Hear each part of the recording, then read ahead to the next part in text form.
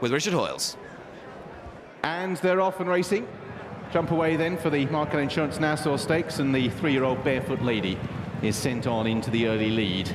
In the noseband, just ahead of Field Day, Midday drops into third place this early stage, with Crystal Capella and Snow Fairy racing in fifth, and Principal Roll is held up at the rear of the field as they race through the first couple of furlongs. And it's Barefoot Lady cutting out the running for Paul Hannigan, leading by about 2 lengths from Field Day in second, with a similar break to Midday, who toes up the 3 big guns, Crystal Capella in the dark blue and yellow.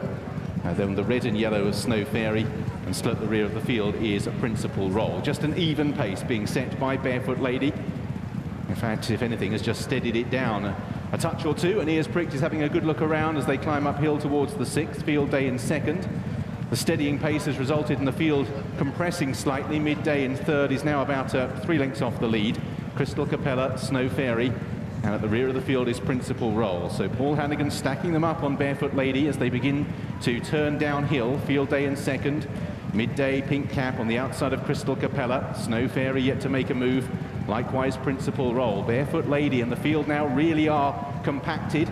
Barefoot Lady still sitting quietly in front, no move yet to increase the pace as they freewheel downhill with Field Day, Midday on the outside. Crystal Capella, mindful maybe of the stamina, Jimmy Fortune nips up the inside and is the first one to try and press. Barefoot Lady who's a bit squeezed with Field Day. Midday moves to the outside, Snow Fairy shadowing Midday's every move, so now it is a dash for home. Field Day the outsider, Barefoot Lady battling on, Crystal Capella the white face, Midday poised, Snow Fairy on her girths, and now Midday is just shaken up and asked to commit. Snow Fairy comes after her. Crystal Capella is battling on the inside. Midday, who can lose concentration out in front, is still a couple of lengths clear from Snow Fairy and Crystal Capella, and it's Midday who's a couple of lengths in advance of Snow Fairy, who's trying to rally on the inside, but Midday smoothly is going to round off a terrific week for Tom Queally to Henery Cecil and Khalid Abdullah, and win her third Markel Insurance Nassau Stakes.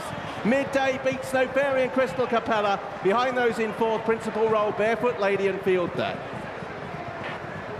And they didn't go much pace, and she still did it easily, even more easily than she has done the last 2 years.